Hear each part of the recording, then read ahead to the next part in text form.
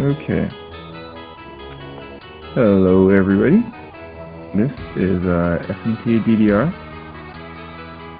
I decided to make a little technical video talking about load testing using JMeter and Amazon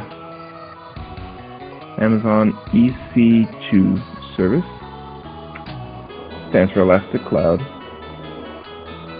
So that's what we're going to do right now. We're going to get JMeter, record a script, execute, and graph its results. So let's do that right now. Alright, so first we're going to go get JMeter. Let's see here. So we go JMeter, okay, download that one, and here we are. Copy this link, and let's do it. Right there, demo. Okay.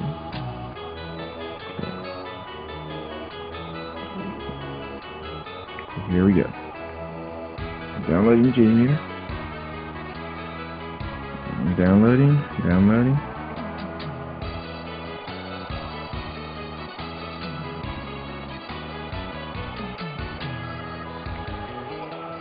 Just going along.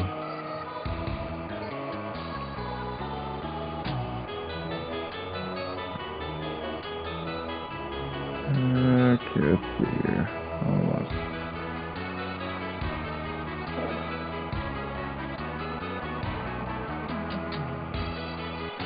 Downloading. Okay. Untar this file. Alright, and here we are. We don't need that anymore. Okay. And we first type the command screen. It lets me do split screen stuff. Like that. And sometimes I may need that. So I like to do that sometimes. Okay. Get rid of that.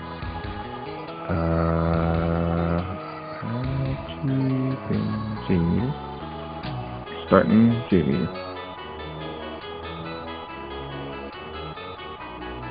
Here we are. Latest and greatest version. See, we're going to add a thread group. Thread groups say how many users and stuff like that, and what to do and errors. That's what this is all about. We're going to record this script against the mobile version of YouTube because that is the simple site. Doesn't download too many things. Keeps the test simple. Doesn't make things too complicated. That's why we're doing that. Proxy server. Port 8080. We're going to say, when we tell it to record, it's going to record and put it all in here. That object and YouTube. Test plan and YouTube, right? And here we are. Start. Now we're going to go to Firefox. My Firefox is Japanese, but it shouldn't be a problem. This will be for you settings or options. This is I believe the general tab. This is advanced, network, settings, configuration, that kind of thing there. Proxy.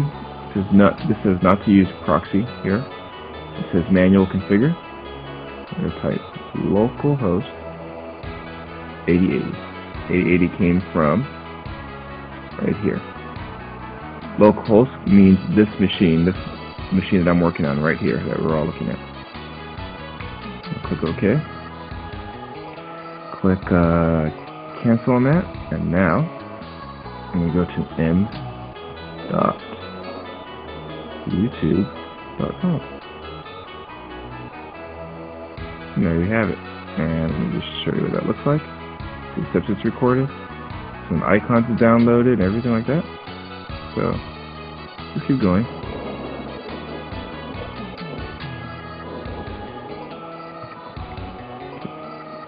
Do that search. Result. See how I recorded that? See, that's a search. It puts the stringers together with plus signs. It looks like that's what Google does. That's what it's doing. These are probably the pictures. Notice that YTMIG probably stands for YouTube image, representing probably all little images and icons, stuff like that. Do one more search. Okay. And yeah, here you are. So that's it. And now we go over here and click stop. And let's see what we have. We have the first loading and some icons, the second search, or actually the first loading of the mobile YouTube homepage, and some of the icons are those first default videos. First search and some other images and stuff like that, and our second search, some other images, and then I clicked on watch the video and other images on the page that loaded. This seems like a good good test. So that's that. I think we're done there. Let's see now. So we highlight that, save test plan as my JMeter load test. Okay. And it's saved. We're going to change the number of users. We're going to make it 55 users. And they're going to loop in 10 seconds. And the ramp up time, which means how long will it take for JMeter to let all these threads start. We'll say I don't know, say 10 seconds, or actually let's say 20 seconds. Here we have it. Okay, save, and close. So we're done with that. And we can change these settings back the way they were, so we don't forget later. Okay, and that's done. So now we have that script. Let me go here. There it is, right? That's our script. The script is plain XML, so you can always go in here, even without starting up the entire editor. Go in here and do stuff like this, like change it, thread group, number of threads, ramp up time, and let's see, and loop time in 10. Right? Each thread is going to do all its actions 10 times. It's 55 threads or users. And it'll take 20 seconds for it all to start. So I could just change it right here if I wanted to. Change it to 14 or whatever. So, but we're going to say quit, because I'm not actually making any changes. Now we need to run this script.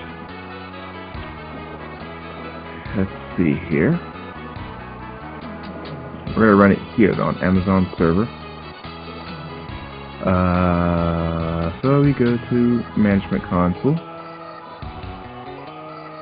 EC2,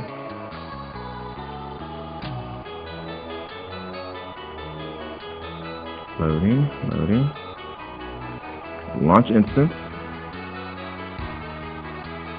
continue, community, 64-bit, and Debian. There are other Linux distros. As you can see, there are some that Amazon provided, but I don't really use any of those. I am most familiar with Debian Linux, so that's what I always use. So let's see. Let's just load. This takes a little bit of time. Okay. Sort. Across. Let's see here. 64-bit. Okay, this one looks reasonable. We're going to use this one. Right here. So, I'm going to click that. Select. Okay. Now you can tell what kind of CPU. Now, we're going to use the extra large one. Keep in mind that we're doing this.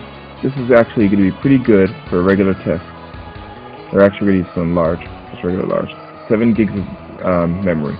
keep that in mind. Keep in mind that there's this one right here.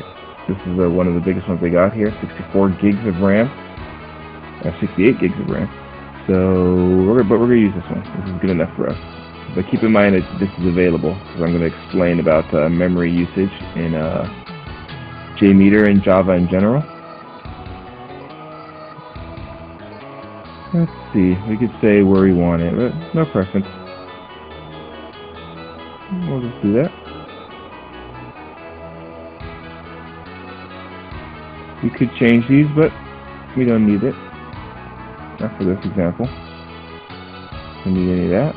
Shutdown behavior terminate, because if I say shutdown, it may stop, it may not terminate it, and may incur extra costs on your credit card, and I don't want that to happen. I don't want to forget and leave it running for days, because when you log out, it goes by itself. Move on. Stuff to help your name. I don't really need anything here, so we'll just continue. Nothing special. Great. Keep here. Let's see. This is my H key pair. Or let's just do that. Let's leave it like this. Okay. So it was downloaded. We're going to need that. Let's see here. So notice allow SSH.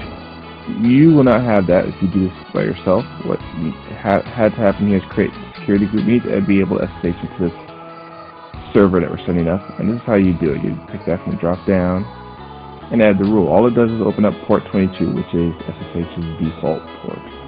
So we don't need to make a new one. We'll just pick the one I've made before. Allow SSH. Go. This is everything. 64-bit system. This, add a key here, a firewall. And everything's fine. Yep, I like everything I see here. No termination protection. Launching. Okay.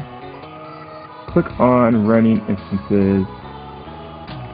And you see that it's getting ready to start. Now, I already know that what we're going to have to do is first, SSH doesn't like it when the key file permissions are too open. So we're going to change it so that only the user or only the owner of the file can read it. Otherwise, it won't work. So we're doing that first. And we'll wait for this to start. cp-i. To use this key, let's see. And we're going to upload my JMeter Loadtest. And it's going to be root at this location. That's where the server is. Copy, paste, and here we go. Oh, that did not work right. Let's do it again. Yes. Okay, the first time that failed, it actually created this file here because we copied it literally instead of remote. So we're going to get rid of that. That was an accident. And it's being sent over there. So what happened here is that the file was copied to its the server, the Amazon server that I just started. Okay. Let's see. Now we're going to actually go over to that server. Root.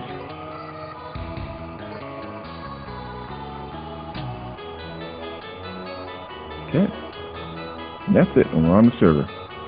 So we need two things on this server. It's fine that we got our file there, that's great. But what we don't have on the server is two things. We don't have JMeter, we don't have Java. So we need to go get those things right now. You don't need the entire Java SDK because we just need to run stuff, so let's get on over there. Get whatever the newest version of the JRE, Java Runtime Environment. 64-bit Linux. In case I forgot, you can always do that. And do this. With x86 tends to mean 32-bit. x86 _64 usually means 64-bit system. And notice free-m means in megabytes, showing me how much RAM is on the machine. Okay. 64-bit. I'm going to get the tar file, copy it, wget.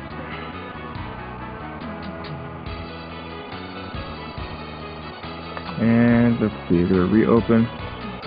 Oh, no. We need to open another tab and get back to that JMeter page, because we need that actually.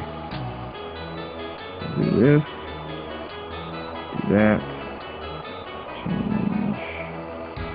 The reason that you see me changing the other mirrors drop down here is because the default mirror sometimes is broken, and for this demo I just want to make sure everything downloads properly. So here we are.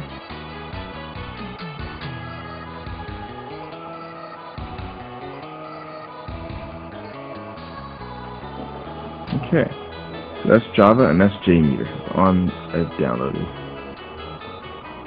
Alright. Let's see. First, JMeter. And let's see. Then we go to the op directory. tar tilde. Okay. Notice the permissions of this file. I don't like that. So UUCP, I don't know why it does that or who that is, but I prefer to change everything to be owned by root user and root group, and this little fancy find command is what does that. So I don't have any weird permission problems later. I don't want to think about it later. And that's it. So there's Java. Now we need to do one more thing. I still type Java. It still doesn't know it's there. Here's what we're going to do. I won't talk too much about what this command actually does. But this makes the system know that Java is at that location. Like that. Now when I type Java, instead of getting command not found, I get Java. So now we know it's installed. It's not there by default because the license of open source software is not compatible with shipping default Oracle's Java with it, so you have to go get it. And let's see, we don't need this tar file anymore. We don't need that file anymore. All we need is that. Wait a minute. Yes, all we need is those things. Now we're gonna, before we run JMeter, we're gonna make some changes. On a PC that has maybe 4 gigs of RAM, that's usually not powerful enough for JMeter to run big tests. That's why we use the Amazon machine, and we have to let Java know that it has more memory. So we do that by editing first actually this file. I like to change this right here, the heap size. I like to change this to be approximately 80% of the total RAM available. We saw 7 point something, so I'm going to make this 5,000. Like that.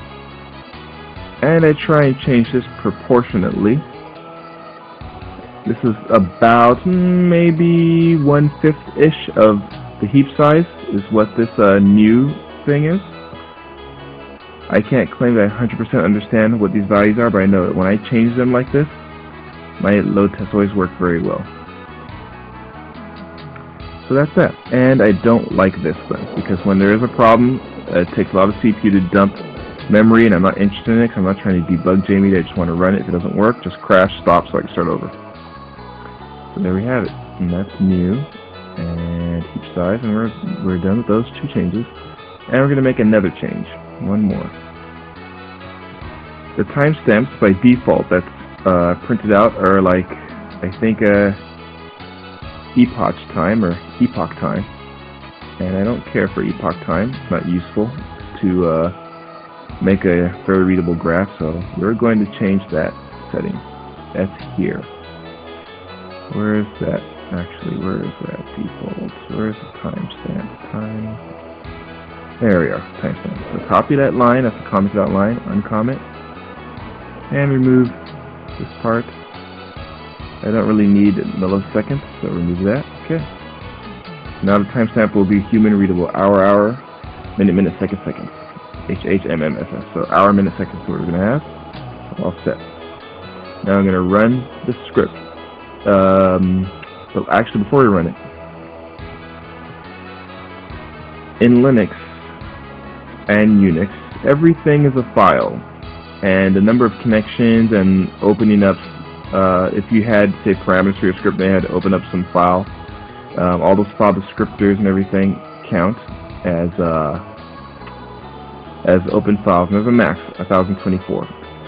For this load test, we may not hit this max, but if you had a load test in a major job or so, and it took maybe 17,000 users, you'd have to up this count because you're going to run out of file descriptors and your load test won't work properly. So a way to fix that is to do this.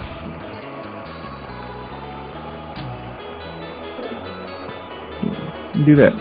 Now this is per shell, so you always have to remember to do this every time you open a new bash shell or you spawn a new shell. But for now, we've set that limit. You probably don't need it, but that's to show you that you should always do that in practice. So now we're going to run it. Now you saw when I ran it, JMeter had a UI that you can click on stuff, but there's no UI here because it's on a remote machine. You do that.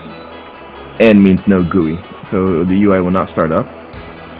And we'll do, let's see what else, T for the name of the script. And that's it. Oh, but it turns out I just realized I forgot something. So we have to go back and reopen the original script. Let's see here.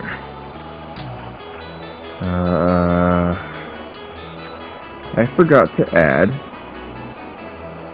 the parts that allow the script to record the results. So let me add that real quick.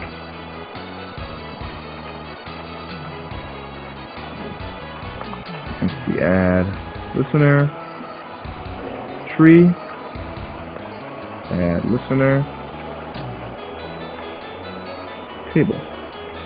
The table one is going to record everything that's happening. So we're going to go over here, just make sure it's all there. Active thread count's important, so you know how many threads are running at a given time. Save elapsed time is good, and the labels are also good. Not save as XML. We need the field names, so we're going to save as CSV. And those are the only changes we really need to make here. We don't really need this, and we don't need this, because they're XML and they won't keep it anyway. So we just uncheck it, doesn't matter. So here we are. Now the one in tree keeps all the detail that you saw in the result. When you have an error, you definitely want to know what all the errors are. So we're going to say errors.xml. Okay, oh, well, you can also open it here. That's what happened. That's what error message was. We don't want to open anything. We just want to make the script record it. This is a CSV. I'm not trying to open it. Okay, this is a CSV. So that's all it's going to be. And this is all errors. And we will say only record errors. Configure, and we want the response data, the request headers, response. Those are the kind of things that are important, and number of threads that happened when it did it. And that's that. Those are important stuff there. So let's resave this file. You have to close this, and I'm going to re-upload this file to the cloud. Oh, hold on. Go back here. Copy. Okay. -I until the downloads. Okay. Key. Okay. And upload that file there. Alright. Now we've done it. Close the split window. And run the test. And test is running. Test is running. Running.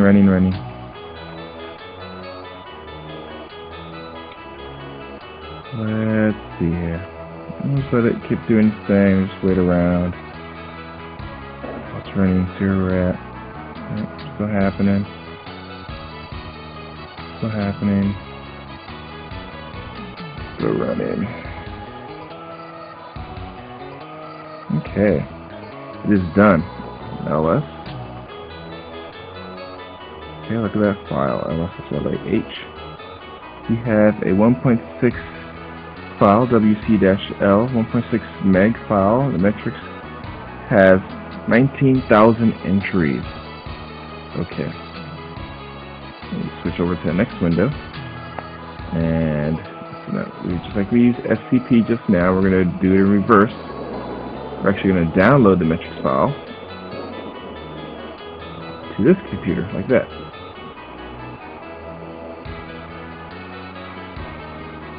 Okay, view metrics. So this is the header. Notice that it's comma delimited. All the loads. See the timestamp. It's useful this way. All right. Now we start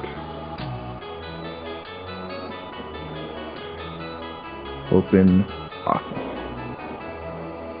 That's how we're going to graph this. Now opening a 19,000 record file might be heavy duty on this machine and it might lock it up, so we're not going to do that right now. Instead, what we're going to do is say I want maybe every 100th line instead of, well, that's maybe too small. How about every 50th line? So we're going to do this.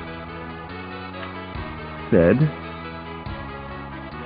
-n 1 tilde every 100th print metrics. Let's see. Alright, so what this command does is starting from the first line, it prints out every 100th line, and we can see that by doing this. Now I have 99 lines. If I said print out every 50th line, it should get roughly double, right? Okay, something like that, right? So this seems reasonable. Maybe every 50th. Let's say every 25th. How about that? Okay. Let's do that. And if yeah, that's good. Let's just do that. Metrics. Every 25th CDS. There we are. Okay. This is important because if you were running a load test that had 17,000 users, or a huge load test, like say Amazon.com or Google.com probably has to run a huge load test, you definitely can't handle millions and millions of rows of data. Your Excel program or whatever it is will crash, and you probably don't need millions of data points. You just need a rough estimate of how the load ran.